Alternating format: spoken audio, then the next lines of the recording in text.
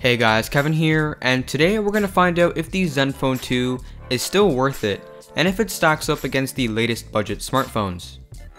So starting off with the design, although the device is mainly made up of plastic, the metallic brushed polycarbonate back gives it a really nice premium feeling, and it's pretty hefty too. The button placement was a bit disappointing in my opinion, with the power button on the top and the volume rockers on the back. So this is kind of annoying to me as the phone is on the larger side and I had to always shift my hand on the top to press the power button.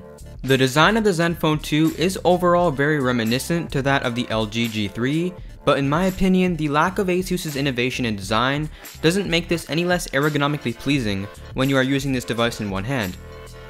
Navigating around that 5.5-inch display is really easy thanks to the curved back of the phone.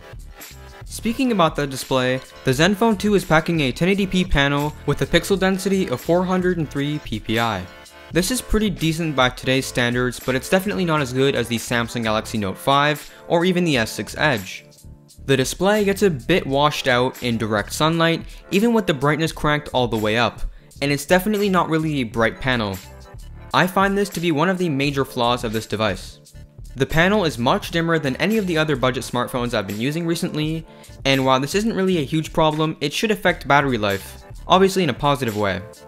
To my surprise, I got around 4 hours of screen on time with medium use, which is a bit disappointing considering my Idol 3 gets over 5.5 hours.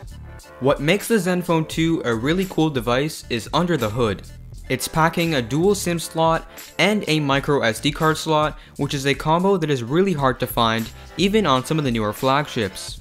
So now let's talk about performance.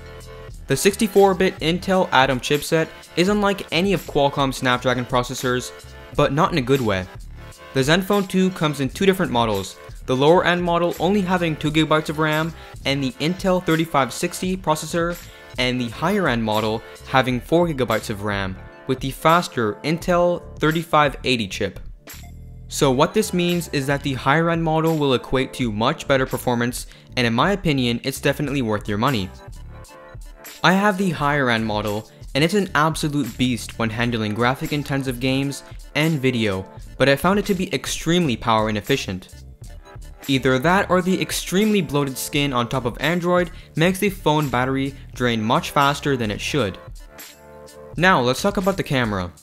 The 13 megapixel rear camera is capable of shooting 1080p video at 30 frames, which is passable, but the detail and dynamic range doesn't even come anywhere close to that of the OnePlus 2 or the iPhone. Moving on to the software, the device is running Android Lollipop under a pretty bloated Zen UI skin, which definitely takes away a lot from the battery life, but in my opinion it adds some pretty useful features, quick toggles and apps, which are otherwise not present on stock Android. App compatibility was amazing, and the device didn't really lag or stutter too much. Overall, I think Asus has really stepped up their game in the mobile industry to bring us a really cheap and affordable device which covers all of the basics and adds some sweet features like the expandable storage, which isn't even found on the higher end devices like the OnePlus 2 and the iPhone. As always, I hope you have enjoyed this video, and if you did, please hit that like button as it helps the channel out a lot. Let me know in the comments, what is your favorite budget phone? Thanks for watching, and I'll talk to you guys in the next video.